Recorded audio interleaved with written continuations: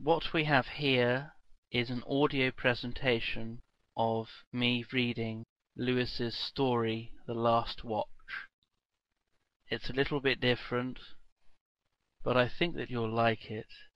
It's not supposed to be funny, per se. It's just supposed to be unadulterated entertainment and escapism. Although the air held the sticky warmth of midsummer, rain fell heavily outside the city gates of Stormwind, drumming on the polished armor of the guardsmen like 1,000 tiny hammer blows. Squinting through the rain, the soldiers watched the black-clad figure continue his unnaturally steady stride towards the gates, and nervously flex their fingers around sword hilts.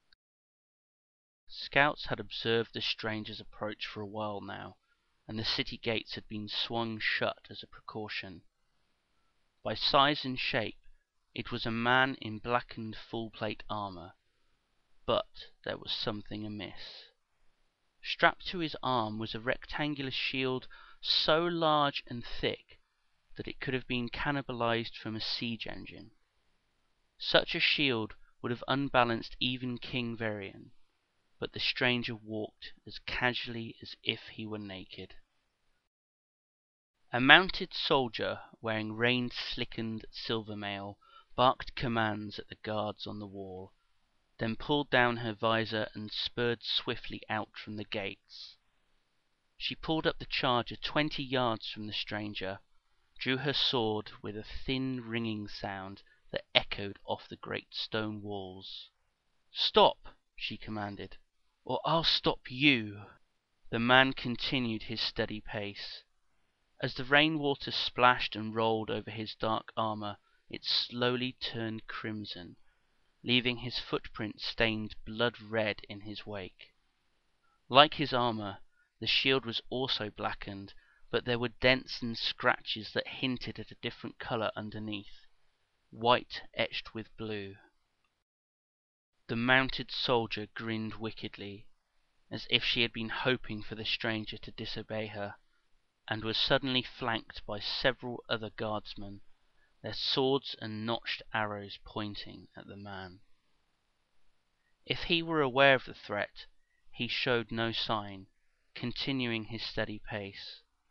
Then, just as the horseman opened her mouth to command the attack, the man dropped to one knee and bowed his helm. He then raised a blackened gauntlet into the air, holding a silk tabard that was stained, frayed, and rain-soaked.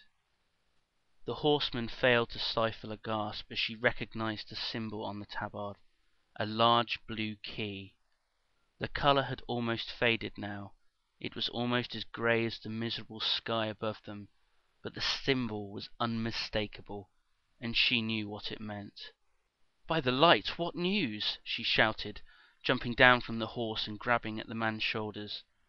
Brown-black flakes came away on her wet fingers, and she was dimly aware that the black coating was charred blood. "What news?" she pressed again, but the anxiety in her voice betrayed that she already knew the answer. "What news of Gilneas?" The stranger lifted his head, and the woman flinched back in sudden horror. Through his visor she could see that his eyes burned brightly with the terrible blue flames of the Lich King's power. "Gilneas is lost," said the Death Knight in a voice that shook her to her bones.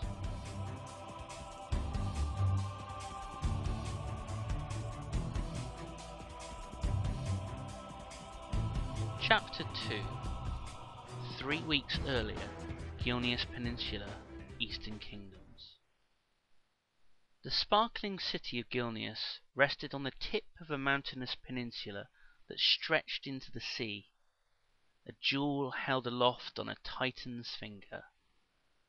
A fall from the glittering city walls was a long one, as many would-be invaders had found before being torn apart on the sharp-edged rocks below. A pair of enormous steel gates on the northeast side were the only entrance to the city, and had once opened onto fertile highlands that gently sloped towards the forest of silver pine. But for almost 10 years The gates had been magically sealed, and the once verdant lands of Gilneas had turned a bruised purple brown, blighted by the tendrils of necromancy and plague. An army of undead pushed at the line of soldiers on the northeast wall, a swarm of rotting flesh and bone that was barely held back by a thin string of steel. The soldiers, breathing heavily and sodden with the gore of battle, were a barrier of whirling death that flashed in the summer sunlight, slicing and shredding through the hellish army that assaulted them.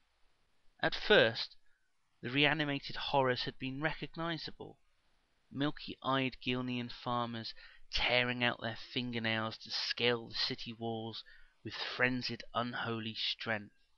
Those early attacks were easy to repel, but the tide of undead rolled in unceasing waves. Week by week putrid remains piled against the walls, and red-robed necromancers would spray black and green lightning from their bony hands, raising new abominations to send back into the fray. Over 10 years of siege, the stinking pile of dead had compacted into a ramp as high as the city walls, and the undead came in greater numbers than ever before. A cry went up from the soldiers on the wall as 2 enormous flesh giants began climbing the slope. One giant carried an ancient steel-framed cart, and the other wore a strange patchwork of cannibalized human breastplates. Some of the patches still bore the ruined banners of long-dead human kingdoms, reminding the men on the wall of their fate if they failed to repel the attack. The 30 men at the wall reacted with practised grace, sweeping aside lesser undead with their large shields and stepping back to isolate the giants. But one swordsman hadn't moved quickly enough, allowing the first giant to surge forward and bring down the steel and oak weapon with incredible speed. The man reacted at the last second, lifting his shield over his head and catching the cart with a terrible crack that threw up a cloud of splintered wood and metal. As the dust settled, the other guardsmen lowered their arms and were surprised to see that the soldier was still alive, forced onto one knee, with the flagstone below him cracked by the blow. The giant blinked his single red eye in confusion. Then the man pushed upwards, hard. The cart hit the giant's face with a crunching sound, causing it to stagger wildly. But the soldier was not finished, and he leapt forwards, swinging his blade through the giant's knee with surgical precision. Releasing a terrible scream, the monster fell like a tree, falling backwards and colliding with the other giant. The noise of battle lulled for a moment as the 2 giants half slipped and half fell from the cliff edge, taking a host of minions with them to the distant rocks below. A tall, broad-shouldered guardsman let out a long sigh. "Damn Zerzura," he said, watching the messy descent of the giants as they bounced off the rocks. "Save some for the rest of us." A few of the other guardsmen began to laugh at this, but they were quickly silenced by a gruff shout from the city below. "Zerzura Lanus, down here now!" shouted the voice, which echoed off the city wall with the full strength of the man who had ruled Gilneas for nearly 50 years. "You're in for it now," said the tall guardsman. "You too, Laszlo and Taurus!" shouted the voice from below. The big man swore. Once down from the battlements, Zerzura felt a weight lift from his shoulders. The city walls were unique, designed and built centuries ago by long-dead mages from faraway Dalaran.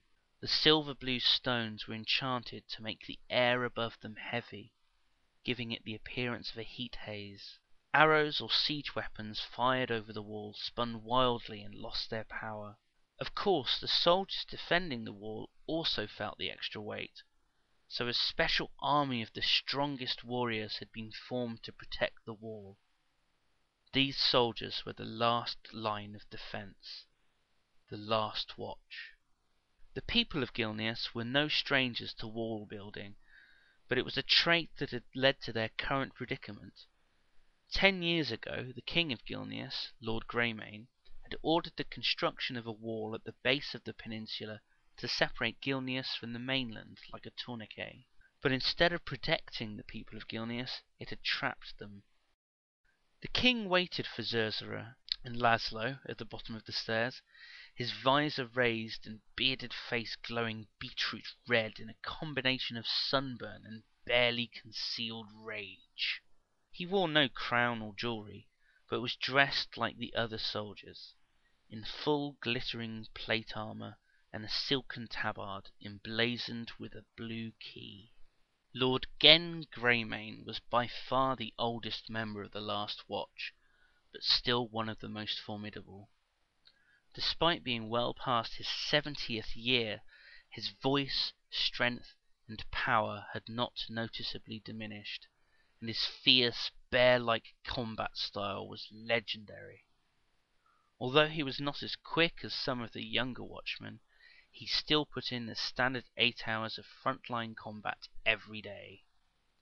"Captain Lanus," said Lord Greymane, addressing Zerzura in a wavering voice that barely concealed the fury evident on his face, "try not to get yourself killed.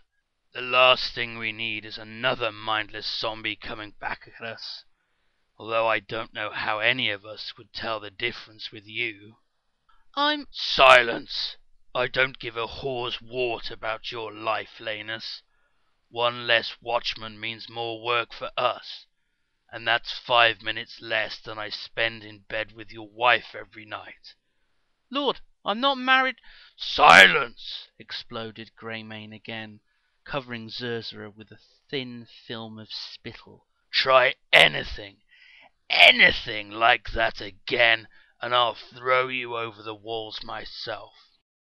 Zerzura stood in silence as Greymane breathed heavily and turned towards Laszlo. "Useless! And I know you're a fat idiot, Antares, but if you can't keep up with this reckless fool, then we can assign you to someone else. Perhaps Captain Mott on the night shift. I hear her last partner fell off the wall. An accident." And with that Greymane rolled his eyes and spat on the floor. Laszlo swallowed audibly, expecting more, but Greymane appeared to have run out of steam. He gave the 2 watchmen a final look of contempt. "Get out of my sight," said Greymane.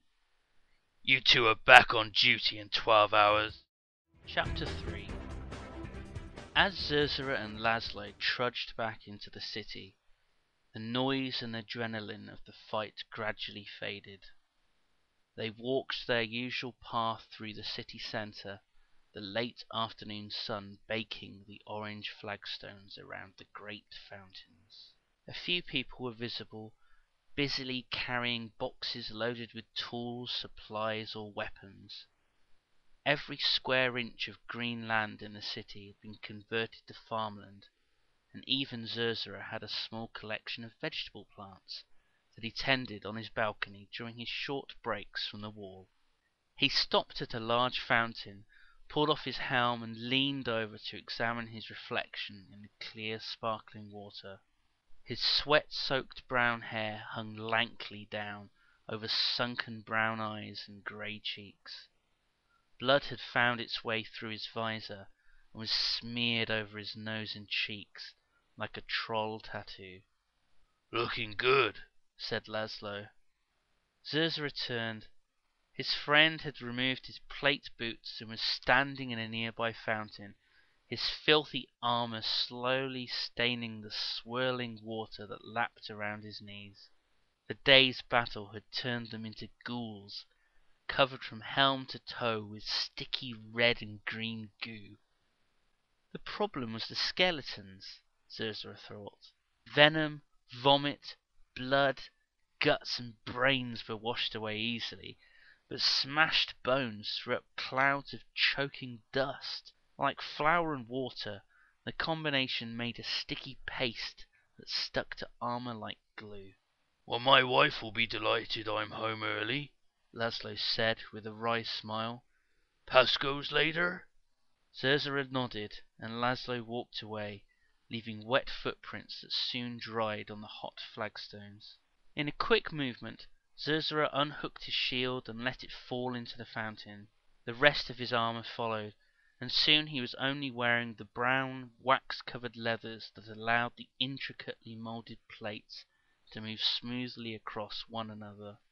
The rest of the world knew Gilneas for its wonderful fountains, Zerzura thought, but the true reason for its success was the forges. Zerzura knew the legends, how when Gilneas was young, men had flocked to the mountain peninsula chasing gold, silver, and gemstones, and how they had dug too deep in their furious greed, hitting reservoirs of icy water and a choking, foul-smelling gas. But it was not the end for Gilneas, and enterprising young engineers built pipes to channel the water and gas away from the riches. The result was a unique kingdom, a wealthy city balanced precariously on the edge of a mountain. Those first pipes eventually became a great network.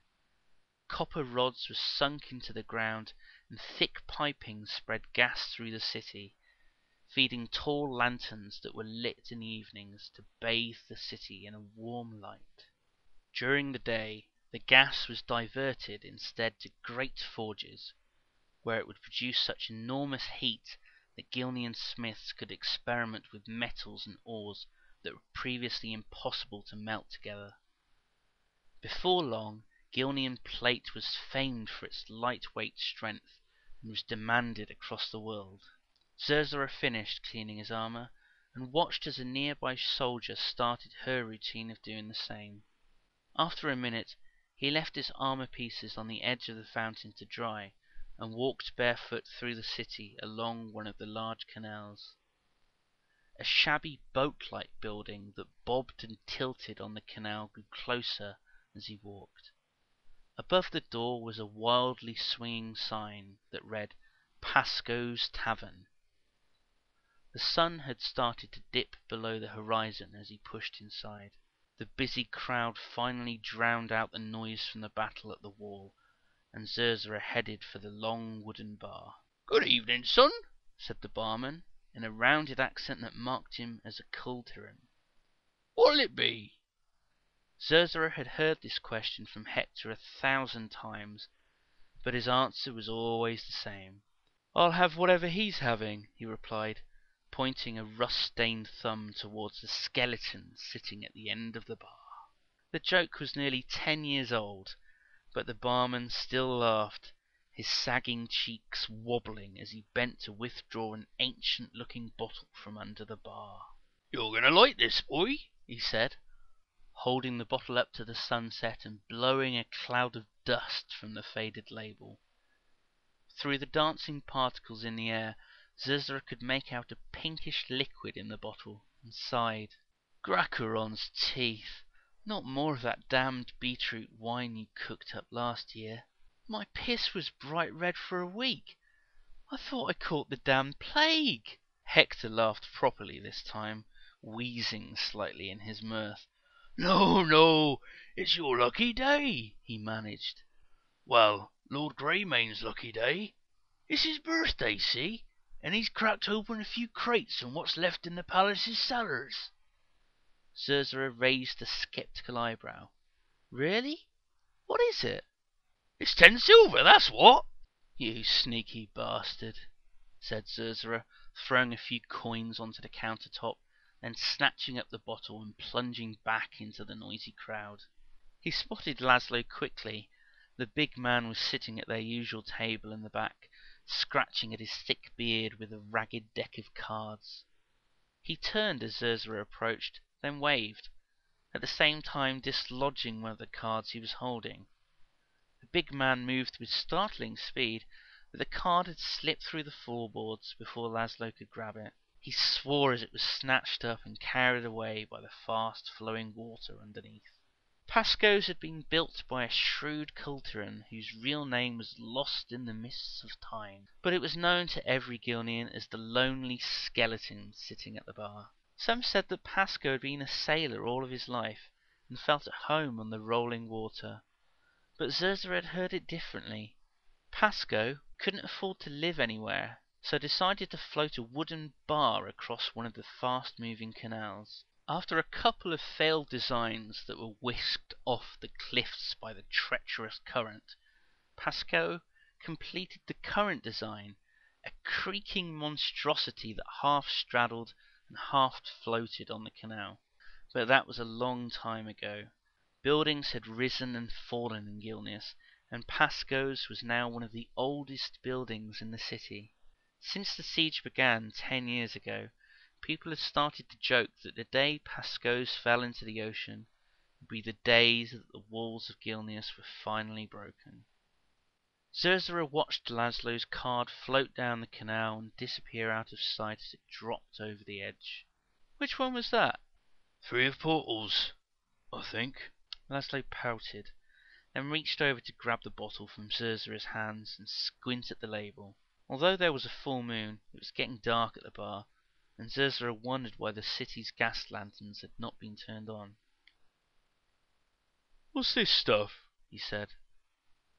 Bloody beetroot wine, replied Zerzura, elbowing round to the other side of the table. Hector covered it with dust and sold me some crap about Greymane's birthday. You? Laszlo gestured at the 2 thick metal mugs on the table. Surprisingly nice pint of Rumsey, he said with a smile. One for you too, although I'm tempted to keep it for myself since you've come up short again. Zerzura grinned and reached for the frothy pot in front of him. Hector enforced Lord Greymane's 1 drink rule well enough, but he was usually more generous than most barkeeps in the town. Even so, the 10-year siege had not been kind to the city's supply of alcohol. Fresh sparkling water was plentiful, of course, bubbling up from the great fountains and guided out of the city by the 3 great canals, but it did little to wash away the day's mental scars. Men coming down from the wharf were grateful for anything that Hector could provide, but Zerzura thought the barman was sometimes enjoyed it too much. Ordering at Pasco's was random choice. You were just as likely to get a tankard of fine ale as a smoking glass of bitter green liquid that tasted like rancid spinach. He's got a streak of goblin blood in him, I tell you, nodded Laszlo, and began telling the story of when Hector made him carry some heavy wooden casks down to the underground chamber that was also a makeshift brewery. Zerzura had heard the story before, but it was a good one, and it certainly beat talking about what they had been doing for the past 8 hours.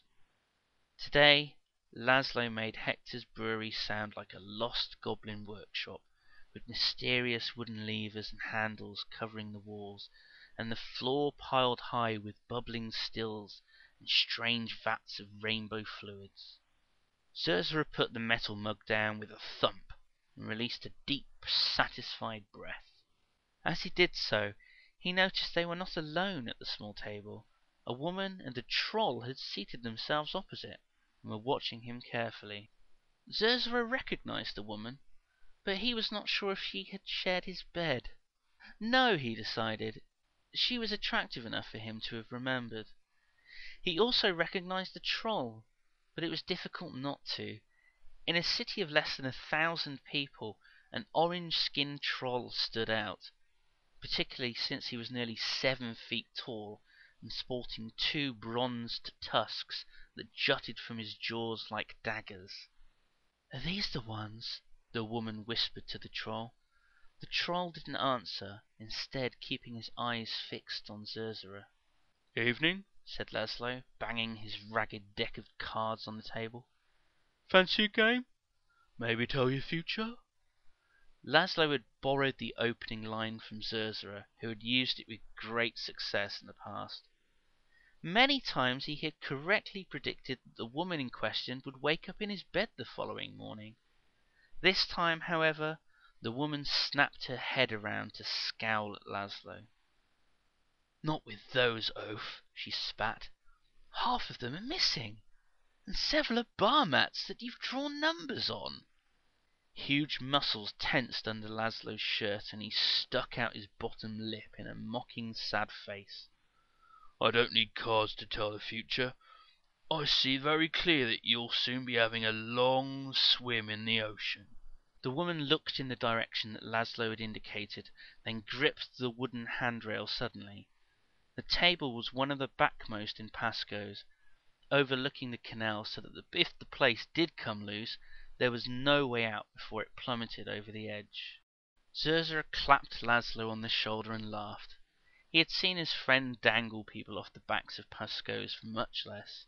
A good deck of cards is hard to find these days, friend, said Zerzura soothingly. What do you want?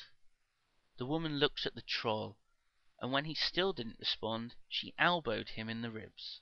The troll blinked, seeming to wake from a trance, and then withdrew several rounded bones from a cloth pouch.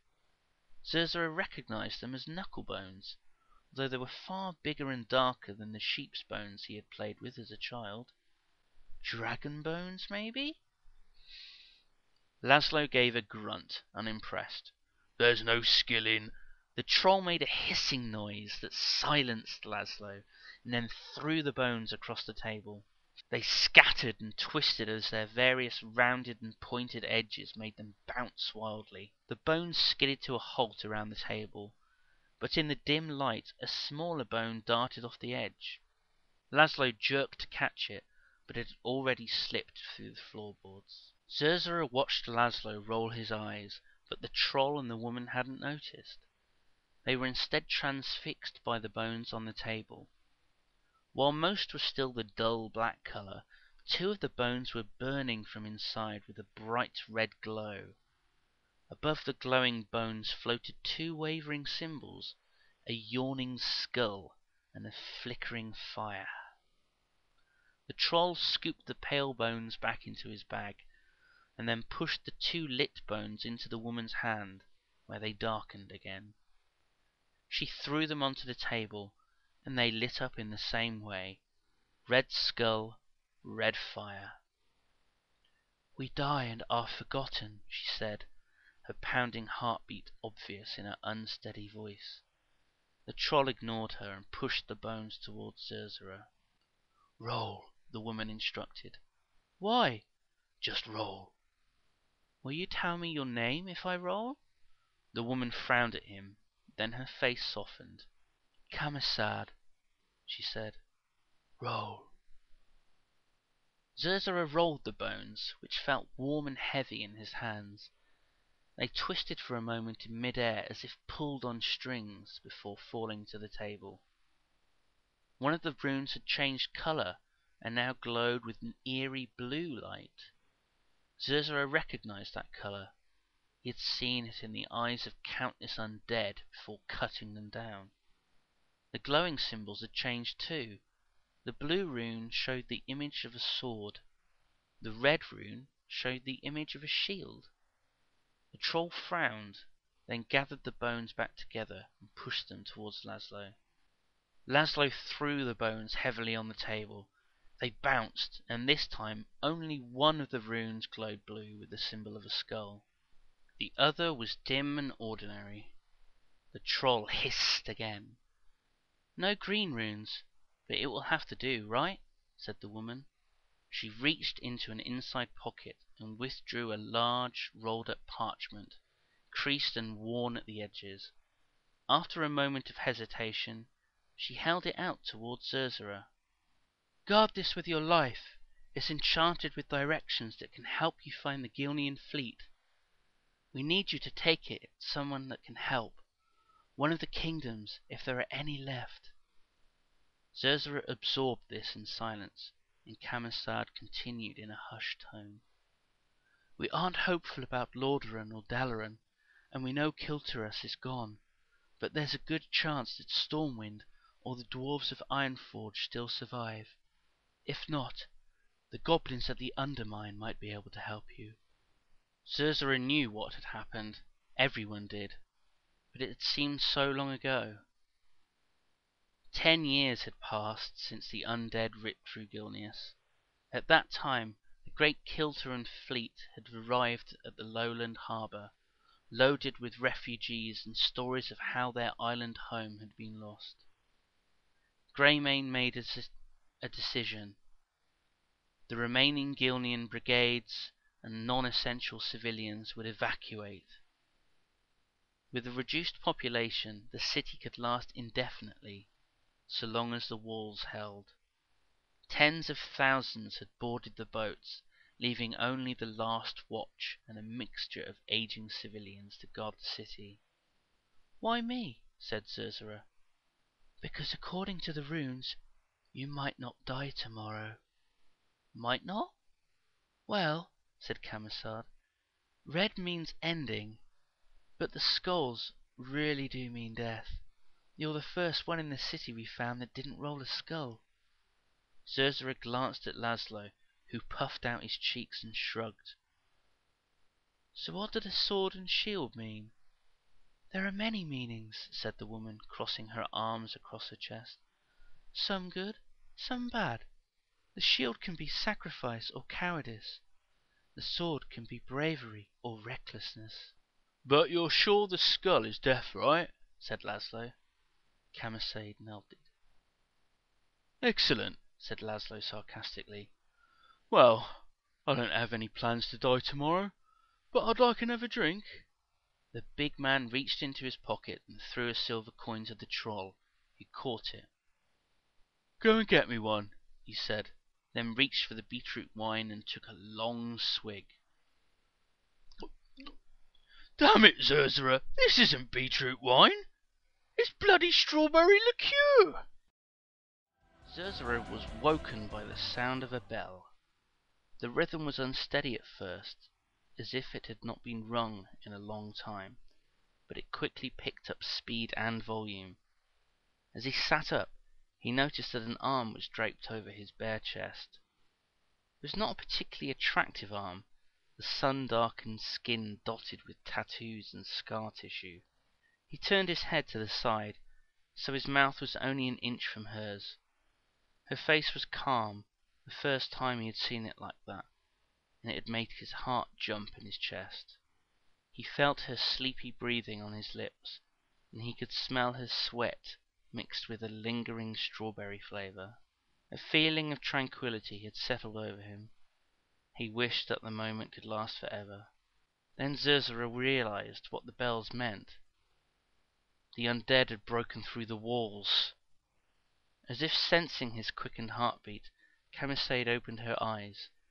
Then the door burst open and Laszlo charged in, his full plate armor and massive shield barely fitting in the door frame. His expression didn't change as he observed the naked pair. "Hurry up," he said, then pointed at Camisade. "Get her to the keep," he told her, indicating the small rounded tower that served as Greymane's palace. The keep was the last refuge for the civilians and would serve as a temporary defense if the enemy broke into the city. However, Zerzura knew that the aged and wounded men that defended it would not hold out for long. "I'll be at the fountains," said Laszlo, and vanished out the door. Zerzura leapt from the bed and began pulling on underclothes and leathers. He saw that Camisade was also dressing, and tore his eyes from her body to run for the door. "Protect the scroll," said Camisade, stopping Zerzura with a hand on the frame. "It's more important than us. Gilneas will not live on without that scroll." Zerzura nodded, then darted downstairs and out into the street. As he ran to the fountain where his armor lay, he quickly spread wax over the leathers that covered his wrists, knees, shoulders, and chest. It was usually a long process to ensure that each carefully engineered plate interlocked correctly, but there was no time. Laszlo came running up as Zerzura finished bolting on his shield, and they jogged together to the wall. Zerzura had not seen the city this busy in 10 years, and the men and women rushed about carrying weapons, armor, and sheaves of arrows. Through the rush, Zerzura saw Lord Greymane hurry past with Hector, the barman carrying a thick-bladed meat cleaver in his hand. As Zerzura watched, the pair pulled open two large metal doors that were mounted in the ground and disappeared under the fountains. Zerzura could see the gravity of the situation from a distance. The inside of the city walls was streaming wet with blood, which was not unusual, except that the blood was bright red. It was fresh human blood, rather than the dark red-purple that splattered from undead arteries. On top of the walls left and right, Zerzura could see watchmen struggling to hold back clawed horrors, but it was a losing battle. The few remaining defenders shoved with shields, throwing the creatures off the cliffs or into the city, where they were cut into pieces by old men or boys wielding kitchen knives. He heard Laszlo gasp at his side. A tall man was standing in the middle of the wall, looking over the city, a huge glowing blue sword hanging at his side.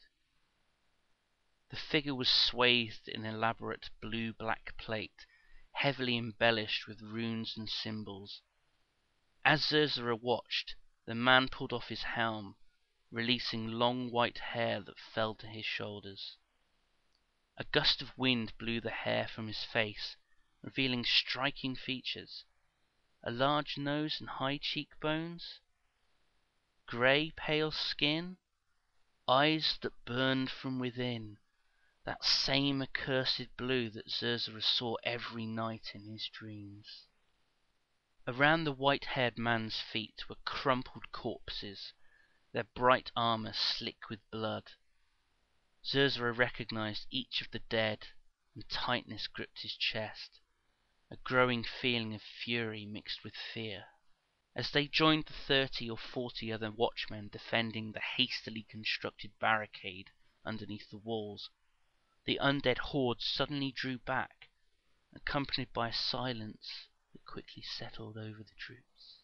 It was the first time the watchmen had seen the commander of the enemy that assaulted them in 10 years, and he had already broken through the wall, something that had never been achieved in the history of Gilneas.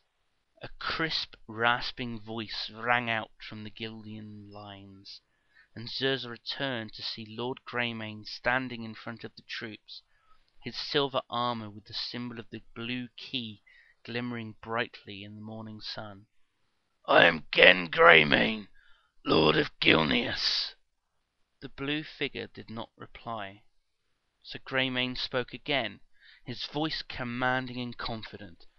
"For 10 years you tried. You will never take the jewel of—" The man with the blue sword suddenly laughed. A long, chilling laugh that reverberated across the walls and into the city, cutting off Greymane's words. When he had finished, he spoke in a slow voice that was tainted with madness, a voice that made the minds of the soldiers itch. "I don't want your pathetic city." There was silence for a moment. Zerzura wondered whether Greymane could order the watchmen to retake the wall. After all, the men who had been up there had probably been exhausted. A hard push with fresh men might be successful. "I met you once, Gen Greymane," said the white-haired figure. "I doubt if you remember. It was the day you told my father of the wall you were building. The wall that bears your name." Greymane's ancient brow wrinkled. "Prince Arthur's? Ah," the man breathed slowly. "So you do remember. Do you also recall telling us how your people would hide like cowards and cockroaches, leaving us to face the forces of darkness alone?" "So you want revenge, runt?" said Greymane. "You are as worthless as your father, a fool who is unable to see when he should back down." "Not revenge," said Arthas, before sweeping his arm across the city in front of him. "I came here once. My father told me you were strong, a powerful ally. If only you cared for anyone but yourselves. I'm glad that I didn't have to convince you. I now possess the means to take your strength for myself." Greymane hesitated before replying. What do you want? You still do not know? Why do you think the siege has lasted 10 years, old coward? Said Arthas, although he did not wait for an answer. I could have taken Gilneas on the first day if I had wanted. Greymane didn't reply. It was difficult to judge at first, Arthas went on, but I made it into a fine art, planning attacks that were strong enough to challenge your men, but keep them scared and sharp, ensuring that there is always pressure, always a constant threat, strong enough to weed out the weak, the lazy, and the unlucky. Greymane still didn't reply. His teeth were gritted in anger, but some of the colour had drained from his face. For the first time, Zerzura thought that he looked old. Arthas raised his sword in a slow arc to point at the sky. It seemed to be made from blue glass, and a roiling smoke began to spin outwards from the blade, flickering and flashing. Zerzura's mind spun as memories of near death cascaded through his mind. A ghoul claw slitting open his eyelid and cheek, Laszlo's hand catching him as he fell from the walls, an enormous flesh giant bearing down on him. The crumpled bodies around Arthas began to twitch and shake, then slowly rise from the ground, jerking like puppets. Cracking noises could be heard as broken bones snapped back into place behind metal plates and torn skin sealed shut.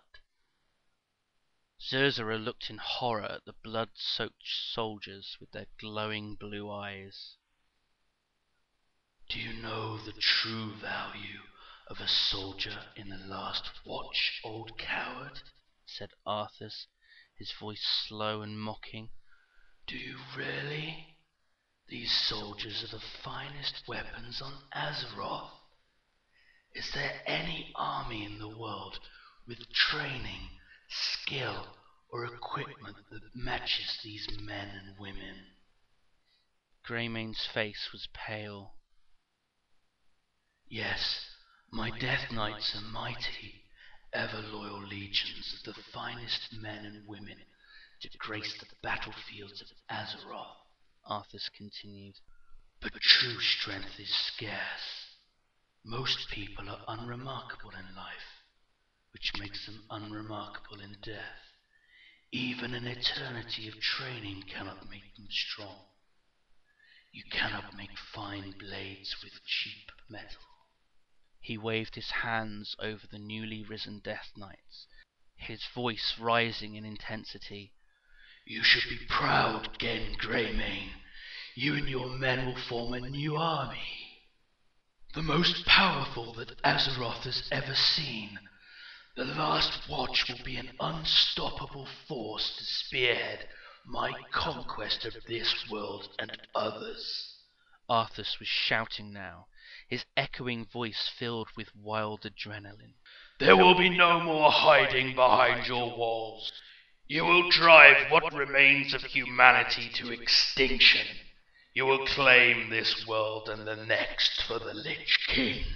And with that, a wave of undead horrors swarmed into the city, and Arthas leapt into the fray, a lunatic grin on his lips. Without the dampening field of the wall, Zerzura was faster than usual, and his sword blurred and flickered through the air. Fighting his fellow watchmen was hard. They deftly blocked and dodged, then struck back with startling speed. Laszlo moved in perfect unison a step behind Zerzura, elegantly spinning his long hammer-tipped pike like a butterfly catcher with a net. An undead watchman with glowing blue eyes lunged at Zerzura as he paused for an instant, recognizing the soldier. It was Captain Mott from the night shift, a feisty woman who had dragged him to her bed on several warm afternoons. The pause nearly cost him his life, and he barely managed to knock her wild blow aside, her sword raising sparks as it scraped down his arm. Laszlo brought the hammer down hard with a clanging blow that knocked Mott to the ground, momentarily stunning her. Zerzura, his mind refocused, darted forward with a lightning stab that sliced through the grated visor and into her skull. As she slumped to the ground, Zerzura had a moment to wonder whether she would be revived again. Would she continue to die over and over in service for the rest of eternity? Would he and Laszlo share the same fate if they failed to repel the attack?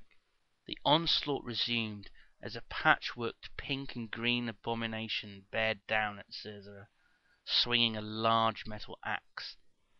He dodged easily, and Laszlo pinned the giant with the sharp end of his hammer, allowing Zerzura to cut through the crucial joints and muscles with the skill of a butcher. He spared a glance to his right to see Greymane battling with Arthas. The white-haired prince was raining blows on Greymane, who blocked and dodged with the skill of a man 50 years younger. But watchmen were falling all around, pierced through weak points in their armor by sharpened metal or bone. Where they fell, tendrils of black and green smoke encircled them, and they rose again, surging back into the fray with rejuvenated vigor to assault their friends and lovers. Zerzura could see that the barricade was not going to hold, and a feeling of dread washed over him. "Lanus! Over here!" It was Greymane's voice, and Zerzura backed out of the lines to see the Lord of Gilneas panting heavily, bent over, holding his knees. Arthas had fallen back behind the lines of undead, a dent clearly visible in his helm. "I only gave him a gentle tap. You need to go and find Hector.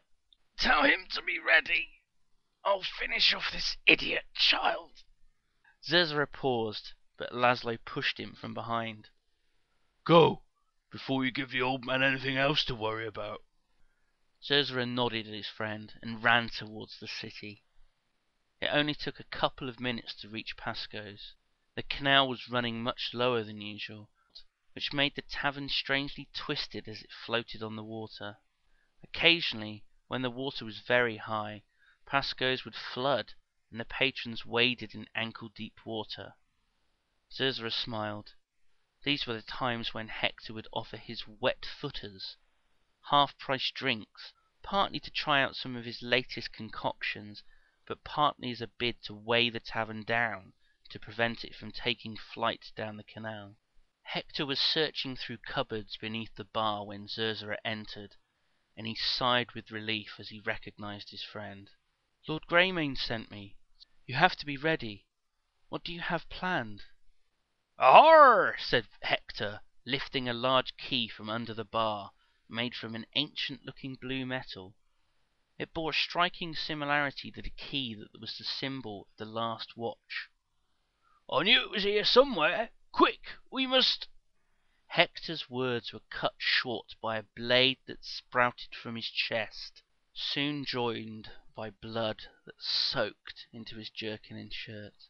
The blade withdrew, and Hector fell to the ground, revealing the skeleton of Pasco behind him, brandishing a blooded carving knife. The skeleton's eye sockets burned with a wild blue fire, and it leapt towards Zerzura, but he reacted quickly, kicking the skeleton in the ribs to send him skidding backwards to crash through tables and chairs. Zerzura tapped the unmoving skeleton with his foot, and then walked back around to Hector. The man was dead, but still clutched the metal key tightly. As Zerzura prized it from his fingers, something else caught his eye. There was a green glow coming from between the floorboards. As he reached down to collect the trapped item, he realized it was the knuckle bone that had slipped off the table the night before. As he lifted it up, he realized it was showing a symbol, an unmistakable bright green outline of a ship. A feeling of relief washed over him. The green rune, was he going to make it after all? He hurried out of the tavern, a new confidence filling him, and he ran straight into Laszlo. His friend was soaked in blood, and his eyes glowed a terrible blue. Before Zerzura could react, The big man hammered him with his shield, knocking Zerzura to the ground and flashing the long hammer pike down. Zerzura jerked his neck to the side, avoiding the mighty strike that shattered the flagstone below it. Leaping to his feet, he narrowly dodged two more quick strikes that would have stabbed him under the arm and in the groin. Thoughts flashed through his mind as he faced Laszlo, his heart burning in pain. Would he get the chance to tell Laszlo's wife that her husband was dead? Was Greymane dead too? Was it worth going back? Should he just jump off the city walls and take his chances with the fall? Then he remembered the knucklebone and understood. Laszlo hadn't rolled a blank rune. He had touched the smaller knucklebone as it fell. He had rolled the green rune. Laszlo would live. Understanding flowed into Zerzura's mind. He dodged another wild swing from Laszlo and lifted his shield to slam it at his friend. The sharpened top edge caught Laszlo squarely on the nose, breaking it with a loud crunch. Laszlo toppled onto his back, and Zerzura dragged him into Pasco's and threw him in the storeroom. For good measure, he threw the skeleton in too, and then pulled out the scroll that Camisade had given him and pushed it into Laszlo's pack. Then he swung the door shut, locked it, and sprinted back towards the battle. The fighting had spread into the city now, and those that could defend themselves were doing so with whatever weapons they could find. Screams of the wounded or dying echoed through the crisp morning air. He found Greymane fighting blade for blade with Arthas in front of the great fountain. A small crowd of watchmen still stood with him, fighting at a wall of undead, and Zerzura hacked his way towards his king. The old man had lost his helm and shield, but was still parrying and thrusting defiantly, his face purple with strain and anger. "Lord, I have the key," Zerzura said. Good boy, said Greymane through gritted teeth. Now get down there and do it. He realized that Greymane was standing in front of the metal hatch. The old man stuck his jaw out and launched a final attack on Arthas, pushing the prince back and allowing Zerzura to pull the hatch open and slip inside. The smell of gas hit him immediately, reminding him of his task as he climbed into the long chamber. Zerzura was descending into the brewery that Laszlo had talked about, with enormous vats of liquid stretched into the distance, filled with a myriad of bubbling alcoholic beverages. A line of complicated valves and wheels were mounted on the wall to his left, and a loud whistling came from the panel. As he approached, he realized it was a pressure alarm. He understood now why the gas lanterns had not been lit last night, and why the water levels in the canals were so low. Hector and Greymane had turned every valve all the way to the left. The city was a ticking time bomb, just waiting for a trigger. At the end of the row was a glass box that covered a metallic blue keyhole. Zerzura smashed the box, took a deep breath, and turned the key. The explosion blossomed like a rose, sending a tidal wave of flame rolling over the city. The great fountains were, for a moment, grander than ever, before being ripped from the ground and thrown into the sky by gallons of foaming water. Flagstones were torn up as gas lines ruptured, catapulting men, monsters and buildings hundreds of feet into the air. Gilneas would never allow their country to fall into the wrong hands. Epilogue. Somewhere in the Western Ocean. The old tavern floated haphazardly on the ocean, red flames licking at the ancient wood, and boiling smoke and steam rising behind it. It had been catapulted from the city, and the Lich King's temporary grasp over Laszlo Antares had been broken. In warm, smoky darkness, Laszlo awoke. Finally, you're awake, said a rattling voice behind him. Laszlo turned to meet the glowing blue eyes of a skeleton that dimly illuminated the cramped room. Ah! He said in a deep echoing voice, then raised a hand to his face. I think my nose is broken, he said, his lips feeling fat and swollen. That's the least of our problems, said Pasco. We're locked in the storeroom of a sinking ship that was never meant to be a ship. Oh. It's also on fire, said Pasco.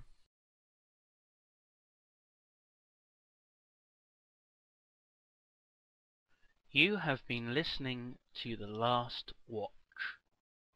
If you would like to read the full text of this audiobook, please visit www.tinyurl.com/thelastwatch. Please leave comments on the YouTube page. There we go. Or Tina Barrett's MySpace. Love the story. Just posted randomly on Tina Barrett's MySpace. She's like, what the fuck? What?